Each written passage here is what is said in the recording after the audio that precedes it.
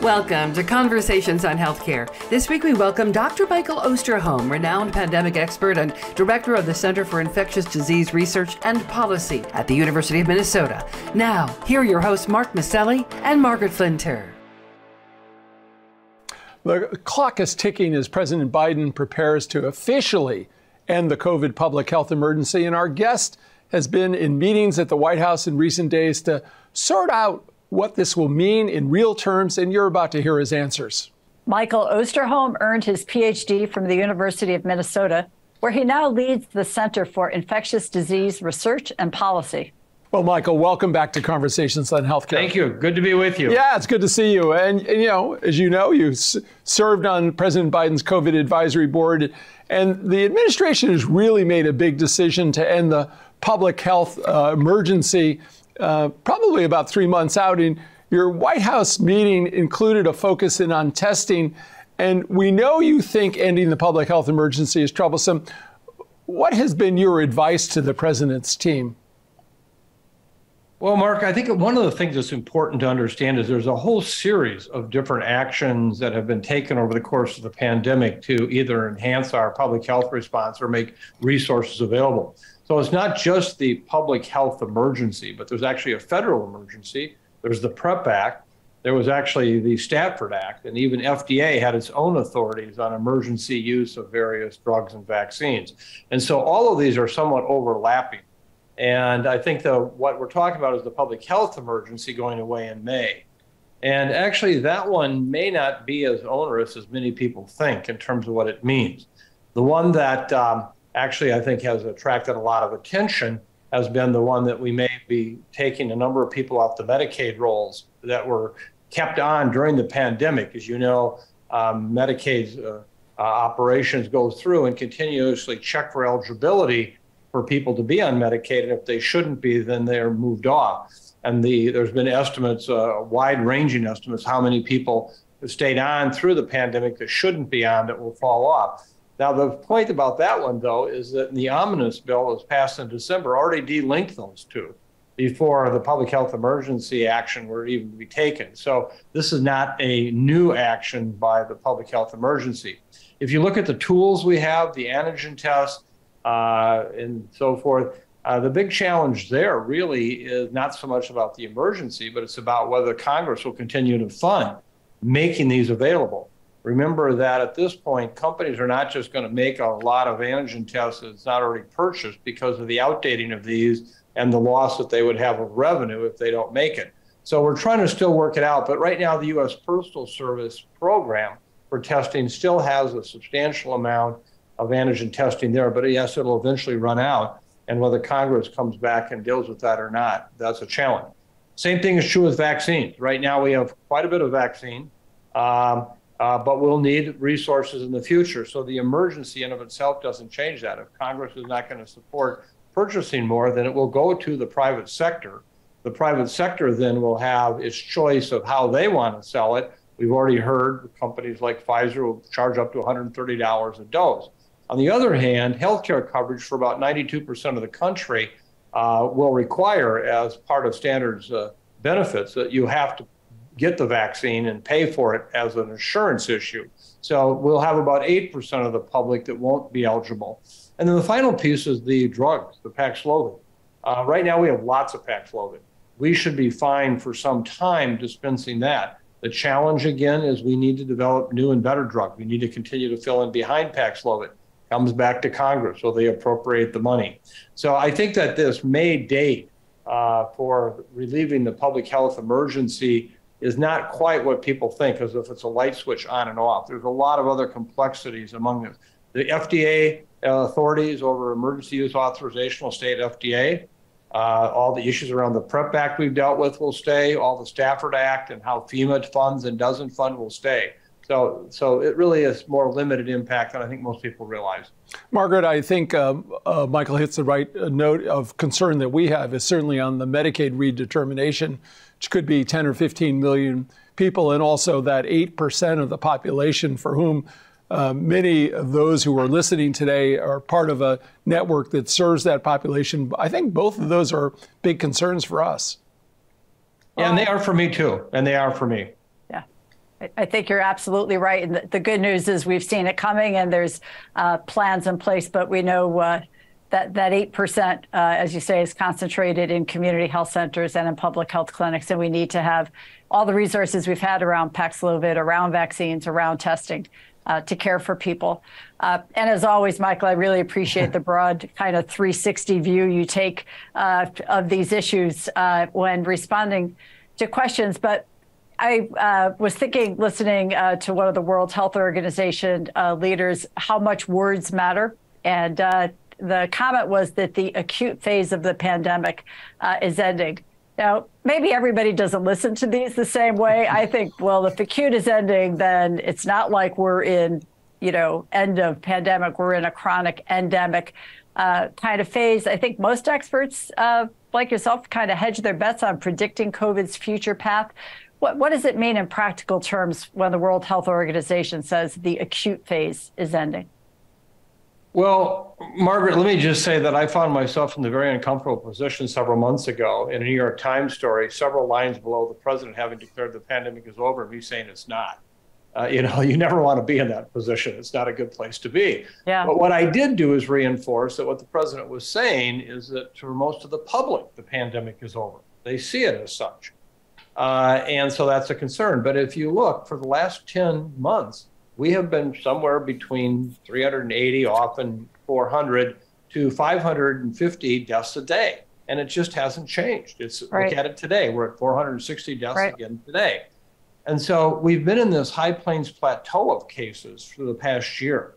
If you want to get some sense of the importance of that number, just remember that the number one cause of cancer deaths every day in this country is lung cancer, and that's about 350 a day. So, I mean, this is still a very significant impact issue, and yet the public is done with it. When we look at the fact that we have clear and compelling data, in fact, the CDC has just released new data this week supporting how effective the bivalent vaccine is among those over age 65 in preventing serious illness, hospitalizations, and deaths. You have a 14 times higher risk of dying from COVID if you're not vaccinated versus having the bivalent, and even 5 times higher risk if you've been vaccinated but didn't get the bivalent. And yet only 40% of the US population over age 65 have gotten the bivalent booster. That is different than, getting the vaccine to the people. It's getting that last inch, getting the vaccine in the arm. And so I think we have a huge challenge yet to say that, we're not at the level we might want to be. And we surely don't know what the virus is going to throw at us next. And so I think from that standpoint, I would like to think maybe we're in close to an end of a pandemic kind of time, but I don't think that we can say that at all yet. Well, it's such, the numbers are so discouraging, and has asking me a question about the public health community and whether or not they're tone deaf in terms of the type of information we need to provide people, or they have been so politicalized that Americans have turned a deaf ear to them, and all of that is problematic. But I do want to talk about, speaking of ears, you and others have the administration's ears, and publicly warned a few months ago that we've not done enough to prepare for the next pandemic. And your piece in the New York Times even called for mandating a national indoor air quality standard. Margaret, we had maybe 6 months ago, Dr. Joseph Allen from Harvard on, who's really the guru in this area, somebody we really enjoyed having a conversation, really talking about the importance. So, Michael, I'm so glad you stressed that. There's a new chief of staff at the White House, somebody you're probably familiar with, to President Biden, Jeff Zients. If there was anybody who would have a receptive ear about making the case for these air quality standards, I think it would be Jeff Zients. But I know there are a lot of priorities. But what's your take on the message you have for the chief of staff, or is he pretty well informed at this point? But talk a little bit about this air quality, because I do think in this whole notion of moving people back to work, this air quality standard is really going to be high on their mind. Well, Mark, I think this is an incredibly important point, not just for now, but for moving to the future. And let me just say, I have had the wonderful gift of having Ron Klain as a dear friend, and Jeff. and having worked closely with Jeff on the days of the transition team, and I think very highly of both of them, very highly. Let me just put into context what we're talking about. Most people might think that we want to talk about indoor air standards for the current pandemic. And I think, we're beyond that. What I mean by that is any kind of real efforts to deal with indoor air and changing and improving ventilation is an infrastructure concept. And we've already learned just how far behind we are in infrastructure in this country, in roads, bridges, et cetera. Well, indoor air is one of them that has not really been addressed. And what we need to do is address it for the future. I mean, let me just put this in context. I know people never want to hear this, and they surely might label me as an alarmist. But what we're doing right now with this pandemic, this is not the big one. This isn't. The big one is a coronavirus pandemic that has the transmission potential of SARS-CoV-2 very high and has the ability to kill like MERS and SARS, where anywhere from 15 to 35% of the people died, not less than 1%. Or think about, again, influenza, which we're going to have more influenza pandemic. Remember, in 1918, influenza killed 100 million people in 2 years in this country, at a time when the population was 1/4 what it is today. And modern medicine wouldn't necessarily save a lot of these people as they died acutely with this fulminating illness. And so we have to understand that as bad as this has been, we have to be better prepared for the future. And so clearly air quality and how we can reduce the transmission by having better air exchanges, abilities to inactivate viruses, for example, in the air, is an investment that is so important. This is one of those ones, when I was a young kid growing up, there was an old commercial on TV, the oil frame commercial that said, you can pay me now or you'll pay me later. And, we're going to experience that. So we have to keep pushing this. And I know the administration is obviously very sensitive to infrastructure. They have been. But now how do we help buildings be healthier? How do we help transportation be healthier that way? And we have a lot of work yet to do around that. Well, we couldn't agree with you more. And I think even in the setting of healthcare, from the perspective of primary care, the standards and the requirements for facilities, they're just not strong enough. You have a negative air pressure room in a facility. Yeah. What good does that do you if you end up in the wrong room and find out what the patient's issues are? So thank you so much for shedding light on that. I want to talk to an issue that's, part promising and part concerning. Promising, a new interferon drug in development that is reported to cut in half a COVID patient's odds of hospitalization. But you've already sounded the alarm, and you noted this, I think, a few minutes ago, that we're not even getting Paxlovid to enough patients who need it, and still have, as you said, somewhere around 450 Americans dying each day from COVID. So even if the FDA approves new drug treatments, we're going to have this issue of making sure they get to the patients who need them. And I guess my question to you is from talking to all of your colleagues, is it prescribers not really being serious about the recommendation and the prescribing, or is it patients saying, no, don't believe it, don't want it? What are you hearing? Well, Margaret, again, you framed a very, very important issue, not just for this pandemic, but going forward. Let me use an analogy that I did a podcast on my weekly podcast back in November of 2021, just as the vaccines were beginning to, 2020, as the vaccines were beginning to roll out. And the title of the podcast was The Last Mile, The Last Inch. The last mile was actually getting this case, vaccine. You could just substitute the word drug. And then the last inch was getting it in their arm, or in this case, well, how do you get the consumer to actually take the drug? Let's take the big picture first. I'm extremely concerned that we are now watching investments in any kind of aspects of somehow related to the pandemic drying up quickly. People want to move on. It's as much a psychological issue as it is an economic issue.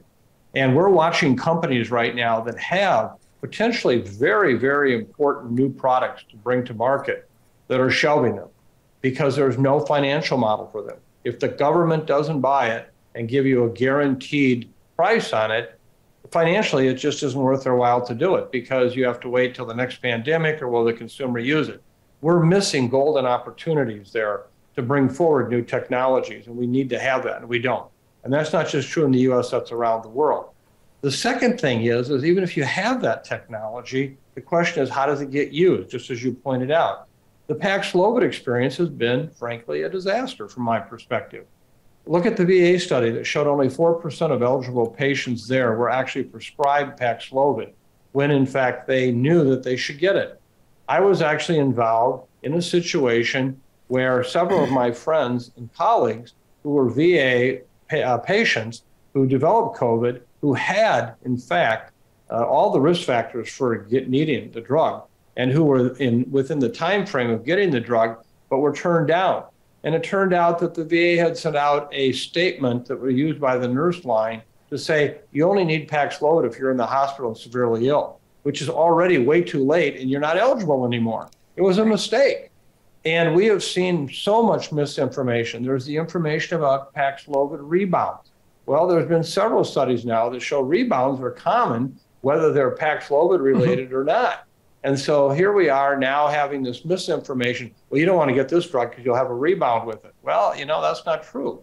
And so I think that we have challenges about information systems to physicians so that they can have a better sense of what they can do. And the data are clear and compelling. Paxlovid will reduce serious illness, hospitalizations, and deaths. And Paxlovid has even been able to demonstrate a reduction in long COVID development. So I think we have to go back and look at how do we communicate this information? How does every practitioner out there know and understand? And finally, I just have to tell you an anecdotal story that involved me that I thought was telling. So I led a delegation last summer to Cuba to look at their COVID vaccines. They actually have unique technology, conjugated vaccine that is really quite exciting. And so I have not yet had COVID, and I wear faithfully with my N95. But I contacted my primary care doctor's office and said, could I get a script for Paxlovid now? I won't take it unless I actually have a lateral flow positive test while I'm in Cuba. And they said, no, we can't. But if you send us a picture online of your test result while you're in Cuba, we'll email you a script. And I said, well, that's going to do no good. There is no Paxlovid in Cuba. Well, that's all we can do. Well, I finally had to go through the healthcare system myself, knowing who I am, and actually was able to get through to the person who could say, well, I'll write you one, okay? But the average citizen would have been prevented from getting that. Right. And that's what we have to address. That's just wrong. And people have died unnecessarily because they were unable to get Paxlovid when they could have and should have gotten it. You know, as you know, you've been working on a roadmap for a better coronavirus. So important. I was just thinking over the last 20 years, SARS, MERS, COVID-19. I'm wondering, as you think about the vaccine, will we get a vaccine that prevents infection? Where do we stand on all of that? And maybe give us a preview of what we can expect from the report that you're about to release soon. Well, thank you, Mark. And in fact, yes, this report's coming out in just a little over 2 weeks. And it is a year-long project which involved more than 60 of the world's leading experts on all aspects of coronaviruses, vaccines, immunology, et cetera. And this roadmap, like the one we did for influenza, is extremely detailed. It's over 70 pages long, and it gets down to measurable outcomes, when we should have achieved these outcomes, by what date, and everything from something as simple as what is a correlate of protection for a coronavirus vaccine to what do we know or not know. And what my concern is here, again, is when we look at funding, I don't see any major initiatives right now that have identified funds that will say, this is going to take a while, but we got to stay on it. And even if the pandemic, quote unquote, goes away, it's not time to say we're done, because we don't know if we're going to have that big one I just talked about a moment ago, where in fact it is a SARS, MERS, SARS-CoV-2 mixture that could be much worse than we have now. And so I think this roadmap will be very instructive. It will provide us with granular detail about what needs to be done in sequence and how we do it. The challenge is going to be who's going to support it. If you look at the federal government right now, the resources just aren't there. If you look at Europe, Asia, we just don't see it. So this is not the time to have pandemic amnesia. This is the time to have pandemic planning front and center. Michael, you've got the Gates Foundation, Rockefeller along with that, but what's the bread box or elephant size that's needed for this type of investment? Well, I think the challenge we have right now is we're not really part of that other than just keeping track of it. We plan on being air traffic control to understand just as we do again with influenza, who's investing what, when, and where, so that we know if we have underinvested areas. The challenge is going to be likely in the billions of dollars ultimately to bring a new vaccine like this to fruition. But the bottom line is that that billions could save trillions and trillions of dollars and many millions of lives.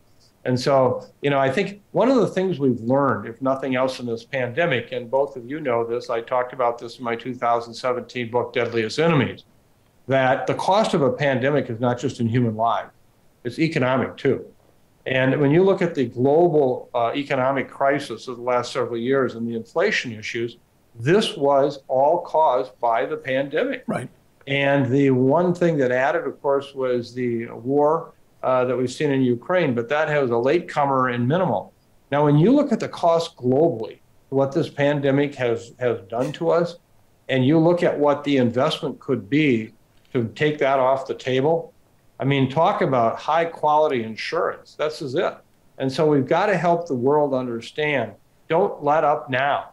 Help us get the kind of vaccines that next time that one of these viruses emerges, we will be able to act quickly, effectively, and then we cannot have just a vaccine that reduces severe illness, hospitalization, and death, but a vaccine that also prevents infection and transmission. Okay. Wow, what a gift to the world that would be. Mm-hmm. Right.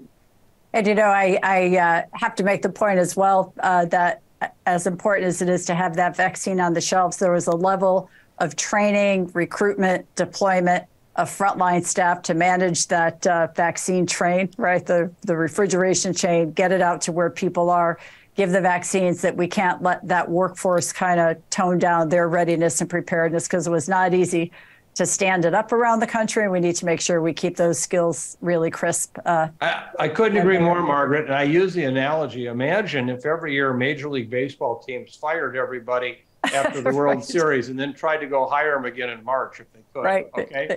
We must be talking about the Brooklyn Nets. There you go. No, sorry. I'll leave that expertise to you, Mark. Yeah, me as well. I don't do sports analogies. But Michael, we talked about the time, using this time now wisely, the report, the implementation, being ready. I'm just not sure we're going to have a long lead time. There's so much going on. And I wonder if you could just speak to this outbreak at a Spanish mink farm and bird flu that's proven to be so deadly in the past. You've just told us, do not take this for granted. What's the current status of that? I know, people are overwhelmed sometime with this news, but it's important for people to understand. So current status of that threat, and what can people do to protect ourselves? Well, let me just take a step back and tell you, I've been dealing with this H5N1 issue since 1997 and its emergence in Hong Kong. And I've been very involved with it. I've been in Indonesia, Thailand, and Vietnam working on H5N1. I was on the National Science Advisory Board in 2012 when researchers brought to the board the fact that we were probably only one mutation away from H5N1 becoming the next pandemic virus. I was part of a major effort to lead an investigation in 2015 with the major bird die-off in North America. So I've been eating, sleeping, and living H5N1 for literally since 1997. Having said that, this virus has continued to make us concerned and then make us unconcerned. And when I say make us unconcerned, I don't mean it's gone away, but every day, we're not on the precipice of a new pandemic. When you look at what's happened, there's been 868 cases of confirmed H5N1 globally since basically the 1997 time period. Of those, over half have died. It's a very, very serious disease. But if you look at it, countries like Indonesia and Egypt had major increases in cases over the course of this time period, most of them 5 to 7 years ago. At one time, we had over 105 cases in a year on the Nile River Valley in Egypt. Everybody said, it's ready to go, it's going to happen. And so I think we have to be very careful here. I've seen a lot of hype, for lack of a better way to describe it, over the past several weeks around H5N1 because of this mink farm infection in Spain. And I don't want to suggest that that's not important, or all of the other animals that are now becoming infected outside of avian species. And surely we've had another bad year here in North America with 58 million birds dying or being called out this year versus what we saw in 2015 with 52 million. And so I want to add, though, a sense of we've been here before with this virus multiple times. And for some reason, it has not just made the jump where it could be transmitted human to human. Now, that doesn't mean it couldn't happen tomorrow, but like some, I don't think it means it's absolutely going to happen tomorrow. And I think we have to be careful. But it's a reminder that it could happen tomorrow. Right. Therefore, all of this work we're talking about that needs to be done really is very, very timely. And we could have another 1918-like influenza pandemic that would be so much more severe than anything we've experienced with this current pandemic. Those lethality numbers are so high, 46% or whatever, I think I read. I wonder how it really spreads, what the point is in terms of the spread on that. But I do want to hear from you on why vaccine development for avian flu is more challenging than what we've seen with the development of the mRNA vaccines for COVID. Maybe you could enlighten us on that particular. Yeah, well, if you look at the human vaccines, let's say that, and then I'll talk about the animal vaccines for a moment. When you look at human vaccines, just take a step back and go to 2009. Remember when we were already living in a world with H1N1 as seasonal flu. And then along comes this new pandemic H1N1 from Mexico. And we learned very quickly that the old vaccine that we currently were using seasonally had virtually no protection against the new H1N1, even though they were the very same. You know, they come from that same HN combination. And one of the challenges we have is that even if we make H5N1 vaccines now, and which there's not much appetite surely to do that or stockpile them, we'd have no guarantee that when H5N1 emerged, that in fact the vaccines we had already made would be protective against it. And so they might provide some protection, but they won't necessarily provide that much. And 2009 makes that point. I think the other thing is that when you have a vaccine like this, you know, it has an outdating problem where, you know, it's only good for so long, and how long can you keep it? And so, you know, buying 5-10 million doses of the vaccine may seem like a wise idea for at least the early part of the pandemic, but 5 to 10 million doesn't get you very far in a population of 8 billion. And the cost of trying to supply a much larger volume of vaccine is so high that I don't think it's going to be done. Okay. So for me, the real answer is, how can you scale up quickly a scalable vaccine program that, as Margaret, you talked about, getting it out there and having that infrastructure in place allows you to do that. And that's not necessarily easy to do, because remember, right now, we primarily grow all of our influenza vaccine in eggs, chicken eggs, which, well, one of the things we have to be worried about are, will we have those chickens around, or will they too be, if there's an avian influenza situation, what will happen to them? So that's a concern. The second issue around the birds, we've heard a lot about vaccination of birds themselves, particularly the poultry, in many parts of the world. But these vaccines are very, very difficult. Unlike standard vaccines we use in poultry production today, such as Newcastle and so forth, they're stable vaccines that can be given in water in the air. Here, basically, you have to individually inoculate each bird with an unstable vaccine that needs to likely be changed every year. And there are 9 billion broilers, the chickens we eat, produced in the United States every year. You know what that means to try to hand vaccinate each one of those? And so it's not as practical as some of the recent media reports suggest. Let's just vaccinate the animals. And so, again, another challenge that we have to deal with. But it's one that, you know, as I said earlier, pay me now or pay me later. Michael, let me just get one last question in before we close about masks, because there have been some flawed studies about masks. And I want to know the efficacy of wearing a KN95 or a respirator. And then maybe just tell us, is the 15-minute rule still something that's operative? Yeah. Take the mask first. You know, I just have to say, and you may want to cut this, I hope you don't, but you know what? One of the reasons I love coming on this program is I've never deal with two more informed interviewers than the two of you. You are always current, comprehensive, and authoritative. And in this case, you're absolutely right about the issue around respiratory protection. Studies that have recently come out, including the Cochrane reviews, are seriously flawed in their understanding of how to evaluate respiratory protection. Suffice it to say, from the occupational area, there is no question that we've already answered the question about, do you need to have that fit and filtration combination to keep out aerosols? And we've learned, unfortunately, through this pandemic, the absolute importance of aerosol transmission with this virus. Yeah. So yes, you do need to have that. And one of the ideals is to have everybody face fitted, but we don't even need to do that. We can get quite good protection with fit. Remember, procedure masks leak all over because there's nothing that's tight around the face.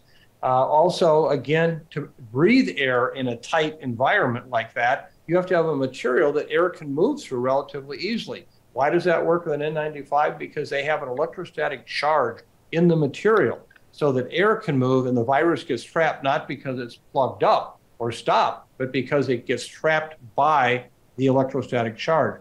If you put any other kind of mask on, that won't work. And so I think it's so important to understand that a lot of people are wearing what they think is adequate respiratory protection and procedure masks, cloth masks, and they're just simply not. And I find it really very challenging because they think they're doing the right thing, and yet they're still just as vulnerable. The 15-minute issue, Mark, that worked earlier with the previous strains of or variants of the virus. But as we've got these much more highly infectious variants, what we've just seen in China in the last 2 months has been transmission that puts us on the upper end of measles transmission. That is aerosol, aerosol, aerosol. And it's clear that we have to have that kind of respiratory protection, or basically more cosmetic what you're doing. Well, Michael, you just gave us a whole lot to think about, and perhaps get you back for another visit soon with those last comments. But we want to thank you so much for this return visit to our program. We always appreciate your insights and your information. And thank you to our audience for being here. There's more online about conversations on healthcare, including a way to sign up for email updates. The web address is chcradio.com. Michael, thank you so much for your incredibly important work and for being with us today again.